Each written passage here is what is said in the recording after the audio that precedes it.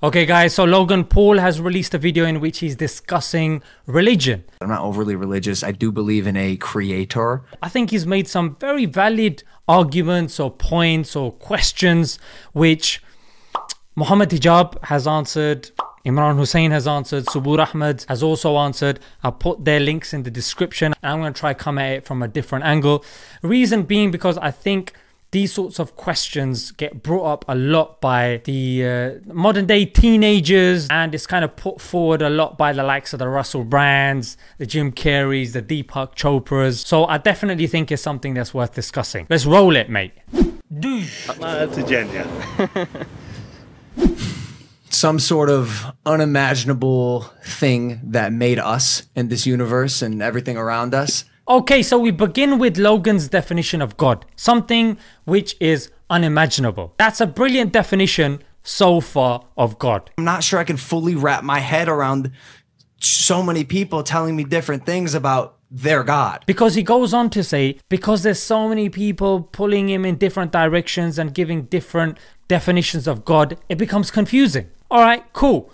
Let's just stick with your definition of God. Someone who is unimaginable. If you just stick with this definition of God, you know what? You'll actually be able to eliminate a lot of the other confusing religions that you speak of. That means you can't have a God man, can't have a God animal, you can't have somebody that's like a human being, yeah, that wrestles and that gets tired, you know, the Old Testament depiction of God. So like that, you are then left with Islam, the only massively followed monotheistic faith. Religion, faith, whatever you want to call it, has led to the deaths of too many people, has led to the trauma of too many children. Then he talks about religion and violence. Okay, this is a very popular kind of subject matter that gets brought up. Let's deal with it, yeah? So you've got people that have looked into this question.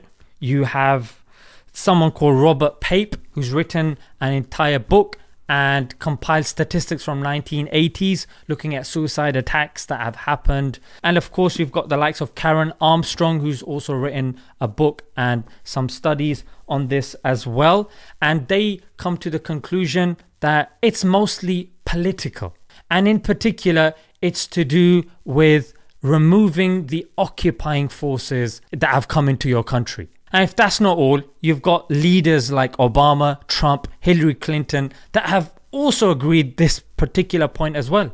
ISIL is a direct outgrowth of Al-Qaeda in Iraq that grew out of our invasion, which is an example of unintended consequence. We have totally destabilized the Middle East. It's a disaster.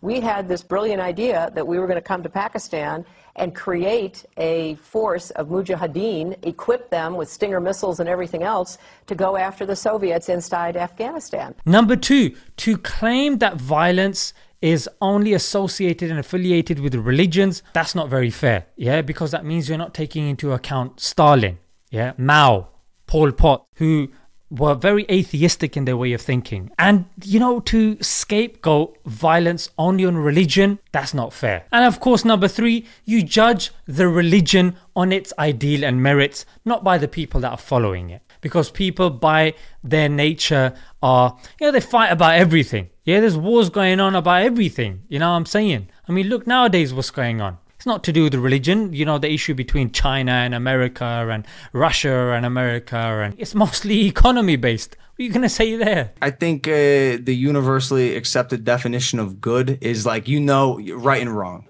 You know when something's right and morality. All right, then Logan talks about something in Islam that we call fitra, or you guys call core morality or the innate disposition. But then the question is, mate, how do you separate between nature and nurture? Yeah, which means what is actually your innate disposition, your nature, and what you picked up from society and culture, your nurture. Society, man. Society. How do you distinguish between the two? I mean, we know loads of things that have prevailed in our cultures. If you look in the Middle Ages in Europe, where a sign of beauty was plucking out your eyelashes. I mean, I'm cringing just thinking about it. Yeah, or in the 18th century in Japan, where a sign of beauty was blackening your teeth. If you were alive at that time, you probably would have been doing those exact same things. Having sex before marriage isn't, in my opinion, wrong. But according to religion, it is. And then you go further by saying you personally don't think that sex before marriage is wrong. But I mean, who cares what you and I think? That surely is not the right criteria to live one's life, by making yourself God, yeah, or being a slave to your desires and your intellect, which clearly by nature is flawed. Yeah, I mean, let me just take something that you did a couple of years ago. Yeah, you went to a suicide forest in Japan and you started doing a vlog there, and naturally that affected your career in a really bad and negative way. But I'm sure at that time, I mean, you had people around you. I'm sure at that time you didn't think you were doing anything wrong. So that's why for us to rely on our subjective understanding of morals is not wise. We need an objective understanding, somebody that's created us, that knows us better than we know ourselves. This is where I get confused. Like who's right and who's wrong? Are Muslims wrong because they're Muslim? Are Christians wrong because they're Christian? That leads me on to the next point. How do you know? How do you know and how can you decipher which religion is the right religion? Okay. Number one, you said yourself, mate, intuition. Yeah. What does your heart say? What does your understanding say? Number two, logic. Number three, scripture. You're going to have to look into the different scriptures. And of course, ask. Yeah. Ask God. God, if you're there, mate, guide me. Yeah. Please, I want guidance.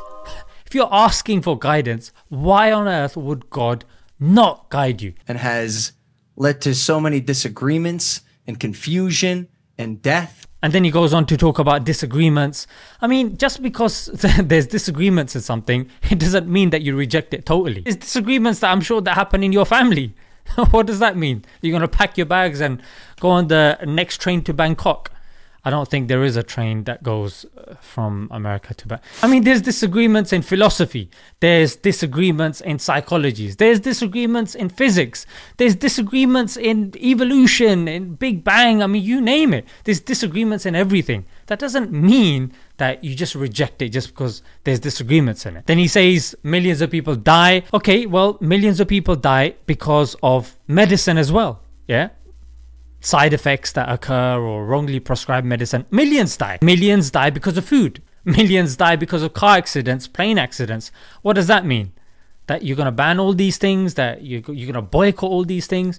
You know what I'm saying? Alright guys, I'm going to leave it there. I tried to keep this video as short and as succinct as possible. I'm going to link the videos of the other brothers in the description. I'm going to leave you with one final advice or request, which is to read the Quran yourself. Read the Quran and ask God, and you know what, if you're sincere, you will be guided. Let's leave it there until next time. They're Muslim? What? Assalamu alaikum.